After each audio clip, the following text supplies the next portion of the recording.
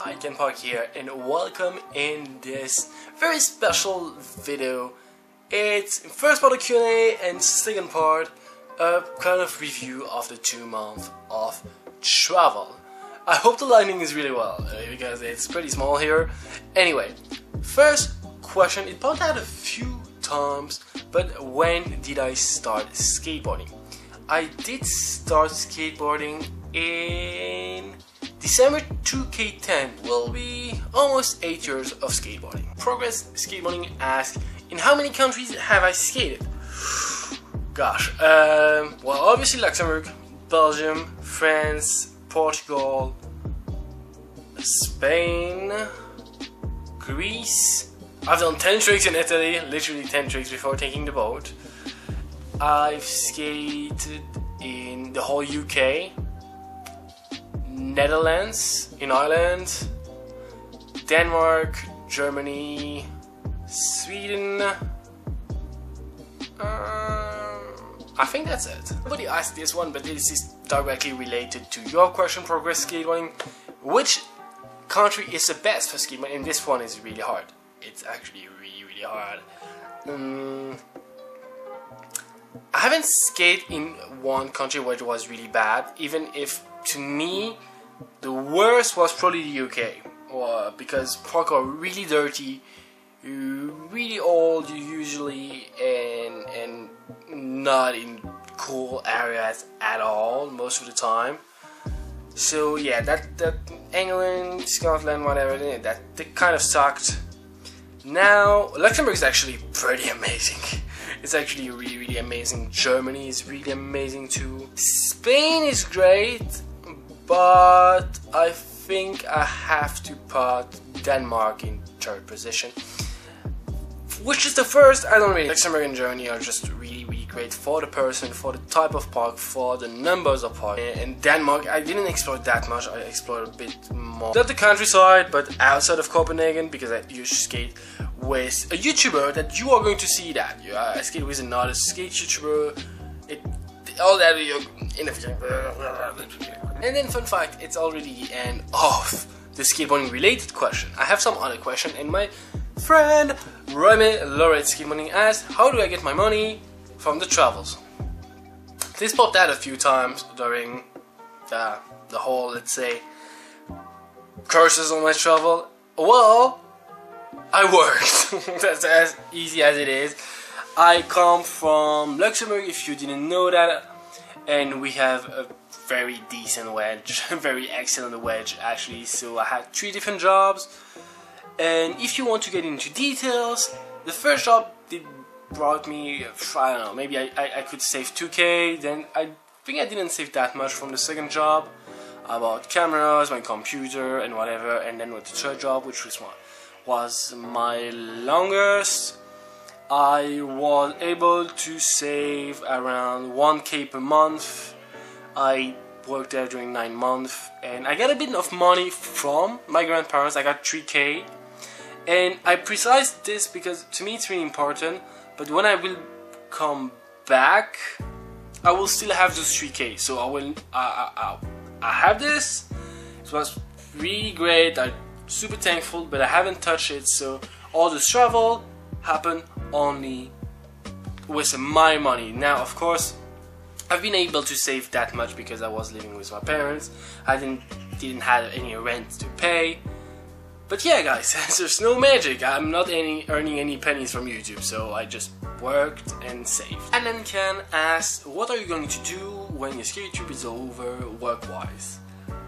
Well, first of all, this is not supposed to be a skate trip at the beginning. Yeah, I skate all the time, but this was supposed to be YouTube trip. The idea was to be able to grow up an audience enough to at least make a little bit of money, even if it's just really tiny, but to be able to become a YouTuber, because that's a dream.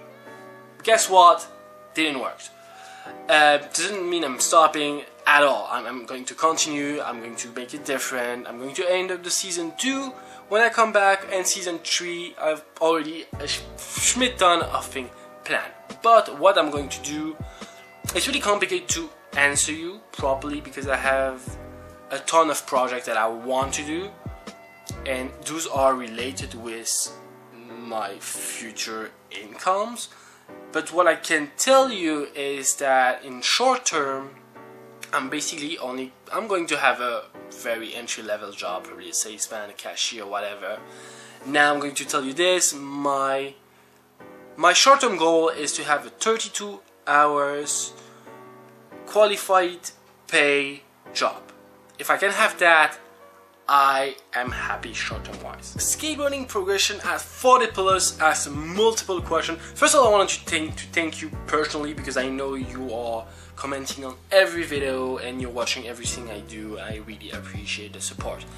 Now, the question. I'm going to do one by one. So the first part is, how many languages do I speak? Obviously I speak English, I speak French, I have a decent German, I have a decent Luxembourg. That's basically it. What country has the best bus and train system? Oh, ha ha ha.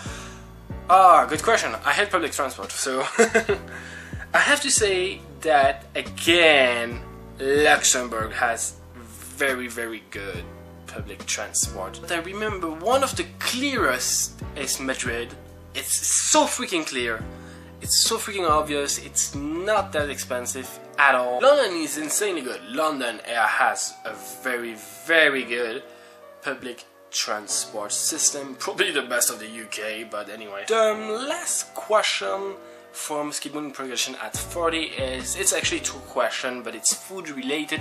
He is in South Korea for your job, if I understood everything. He's skateboarding, his channel is really cool, so if you can go check it out, well, do it, because great content need support. Now the question is, where do you pick where to eat, and will you go by yourself in a sit-down restaurant? Well, I'm going to answer the second question first. I don't usually go in a sit-down restaurant by myself for two reasons. First of all is the price. I allow myself 15 euros per day for the whole day, like, so it's $5 per meal, and usually I do it myself. I don't really cook. Sometimes I make pasta for the day, sometimes I make salad, depending on the price of the grocery and whatever of where I am. But usually that's the thing, I make myself food and I rarely go eat out. Why I don't go in a sit-down restaurant by myself is mainly because to me, eating in a sit-down restaurant is something that you have to share. It's just, I don't know, I guess it's part in my culture. But when I used to go to a restaurant, it was with my parents, rarely, but sometimes with my friends, but never alone. I like the idea of sharing not a meal, but a good time around a meal, just talking and just sharing a moment. And I don't know, I just don't feel like doing that alone and just eating. Even food is great, like just eating and watching the wall or the chair in front of me. I just don't feel like doing that. But sometimes I do take takeaway. Do you take takeaway? Can I say that? Anyway, I take, oh gosh, take takeaway. Anyway, sometimes I still eat out. Now the secret is, don't go where tourists go. Like, you probably will. It will be probably hard to eat in the center of the city. You will probably I can't talk. My ultimate advice is follow the locals. When it's for bars, coffee, shops, clothes, whatever, for everything, just follow the locals. But that doesn't mean sometimes eating local. For example, in the UK, there's a lot of very good Indian food. Because it's part of the culture. If you want to survive in Scandinavia, I know I'm jumping forward, but those are the countries that you will see in the part 2 of the season 2.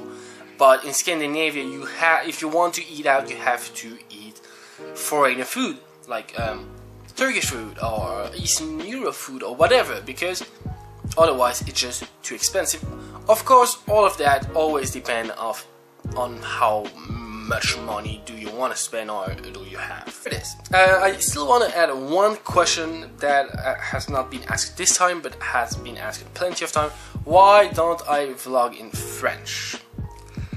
Well, I'm going to give you a very simple answer. me casse pas les couilles. Toutes mes vidéos sont en anglais. Tu as vu que toutes mes vidéos étaient en anglais. Alors juste, voilà, tu me suis de cette façon. All jokes apart, a lot of people ask me why I don't vlog in French, because I got around 150 subscribers from a collab that I did the first day, actually. It was the most productive day for the whole travel with some boy Darden. And he's a French vlogger, French YouTube, French skate vlogger, kind of. And obviously I speak French because that's my native language, and yeah, he don't speak English anyway. But I guess that people misunderstood and thought that my channel was in English.